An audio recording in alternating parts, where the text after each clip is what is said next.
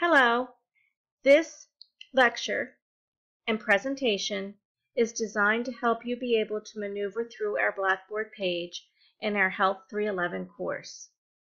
I want to show you how Blackboard is set up to try to make it easier for you to use. When you open up to Blackboard, you should see a page that looks like this with a list of all your courses in the center. On the right-hand side, any course that has announcements, they will show here.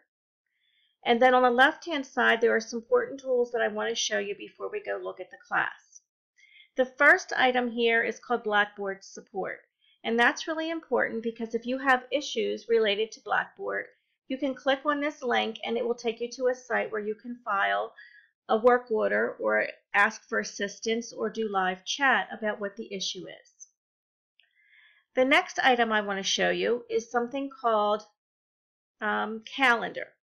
If you click on Calendar, all of your teachers that are using Blackboard, all of your assignments will show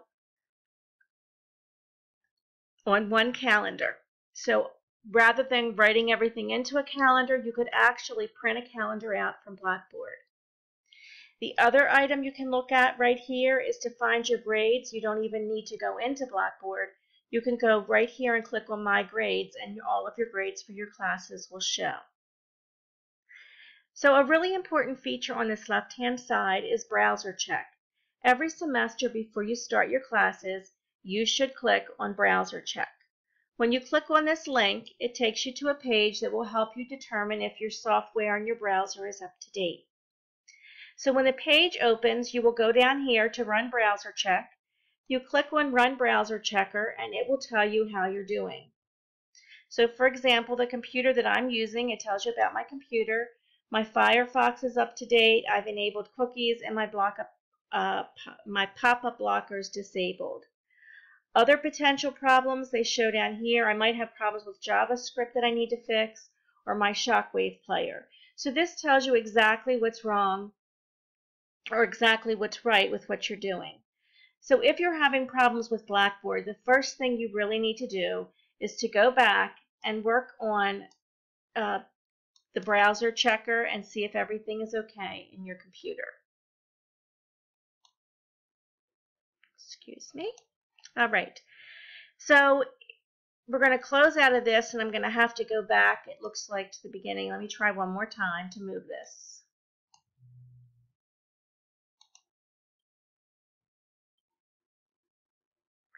Okay, great. It's taken me back to Blackboard. Great. Okay, so what we're going to do now is we're going to open our course. And when you open the course, it will take you right to an announcement page. And every time you open the course, you will be on this announcement page. Because this class is 100% online, you're going to find that there will be at least one announcement a week. And the announcements are designed to remind you what's coming up and what's due. And so it's very important for you to pay attention to the announcements that appear on this page. You should probably check your announcements at least once a week. Every time you log in, you should see if there's new announcements. So the next thing I want to show you over here is the information button. When you click on information, it will take you to a page, and right now the only thing there is our syllabus. And there is a separate video on the syllabus that we'll watch separate from this. So we'll open the syllabus in that video. But if there are any other pieces of information that are important, they will all appear in this section of your Blackboard page. Most of your time is going to be spent in the content area. When you click on the content link, it will take you to a page that looks like this. And it will show you how the class is set up. So our class is set up in 5 units. We're going to specifically look at the first unit. All the units will be laid out the same way. However, at this point in time when I'm recording the video, only one unit is ready. Go back.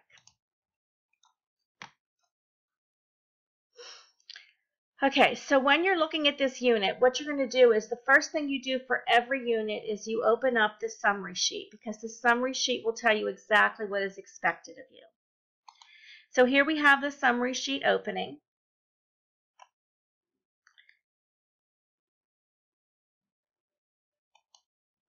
And every summary sheet will look very similar to this one.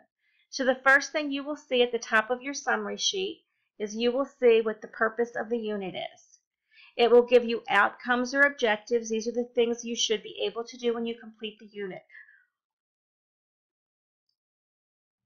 And then these are the assignments or activities you need to complete in the exact order in which you should complete them. So right now you're watching one of the 3 videos. The second thing you should do is go to the discussion board. The third thing you should do is submit 3 diseases that you would like to research this semester. And the last thing is to complete Online 01. What's important is you have to decide how to best use this sheet. Some people find it best to print it out, and as they complete each activity, they check it off, and when they get to the bottom, they know they're finished. Some people just keep it saved on their computer.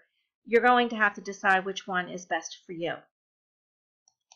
But after you open up the summary for your the unit, you're going to go open the unit folder. So here we've looked at the summary. Now we're going to open up the unit called Introductions. And in this unit, you will find everything you need to do in the exact order in which you need to do it. So the first thing that's listed here is watch 3 videos. Right now there's only 1 video posted. There will be 3 by the time you're watching this. After you watch the 3 videos, it says right here, after watching the 3 presentations, click on the discussion button to the left and introduce yourself. So when there is a discussion for this class, you will go over to the left side, click on the discussion button, and it will take you to discussion board. What you will see might look slightly different than what I see as the instructor, but what you will see is here you are right here. You will click on the Introduction Unit 1 discussion board. When you click on it, you're then going to click on Create a Thread. And at the time of me showing you this, some people have already created their threads. You will click on Create Thread. You will give your discussion a name, a subject. It could be your name, it could be introductions, that's up to you. You will then answer the questions in this space. The questions are here. You'll type your answers here, and then when you hit the submit button, it will appear on a list of discussions. So that's how you will do that. There's an important piece on discussions that you need to consider, and that is, do you want to be able to go into Blackboard every day and see what's going on, or if there's a discussion, do you want to be able to just be notified? If you want to be notified every time somebody posts something in this discussion board, you click on the subscribe button. When you click on the subscribe button, you will get an email every time there is a new posting to the discussion board. If you get tired of getting the emails, you just click unsubscribe. So again, that's something you're going to have to decide whether or not that's going to help you or not. So let's go back to the content section where we were.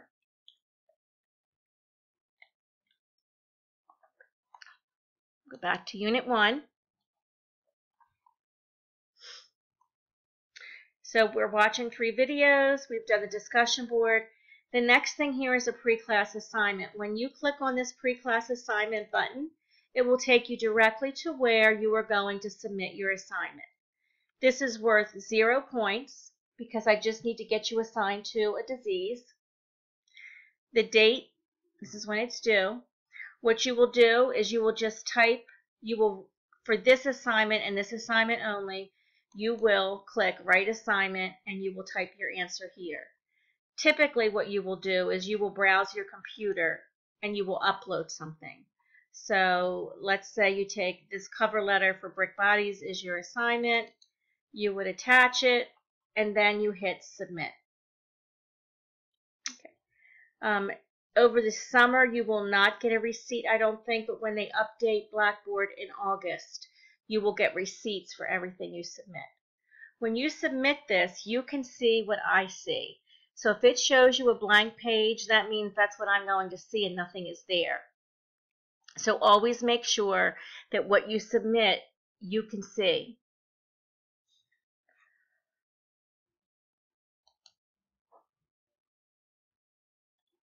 So we're going to go back to Unit 1 again. And here we are. The last assignment to do is Online 01. And again, When you click on this, it takes you to where you submit it. This is the actual assignment. So you click on where you're going to submit it. Here's the assignment. You open the assignment, and this is how most of your assignments will go. You'll not type in Blackboard, but you will submit a Word document. So here is the assignment. It's an assignment that shows that you've watched the videos. You type your answers here. You save it correctly.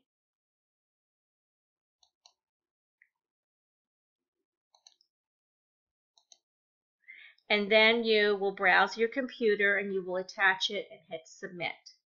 So that's how the course is set up. If anything that's happening in a unit, it is going to appear in the unit area.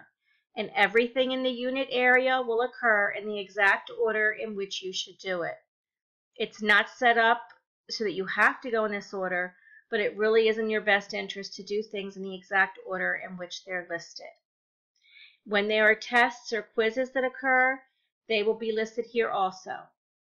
So, and you'll know what to do because you will have a unit summary, and the unit summary will tell you these are the things you need to do to complete the lesson or the unit, and once you're finished everything, then you move on to the next lesson or unit. So that concludes this presentation. If you have any questions, just email me, but I look forward to working with you in Blackboard, and I'm hoping that this helps you make Blackboard run a little bit easier for you. Thank you, and I look forward to seeing you in the next presentation on your class syllabus.